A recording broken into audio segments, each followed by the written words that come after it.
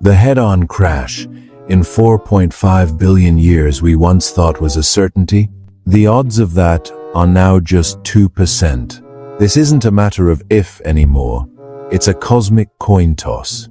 You could say the galaxy's invisible halos of gas and dark matter are already starting to brush past each other, but the main event is far from guaranteed. So, what happens if we lose that coin toss and these two titans do collide?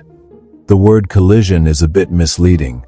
It's not a cosmic car crash, it's something far stranger. The most important thing to know is that galaxies are mostly empty space. Here's a way to think about it. If the Sun were a single grain of sand, the nearest star, Proxima Centauri, would be another grain of sand 4 miles away. Now, picture two gigantic clouds of these sand grains passing through each other.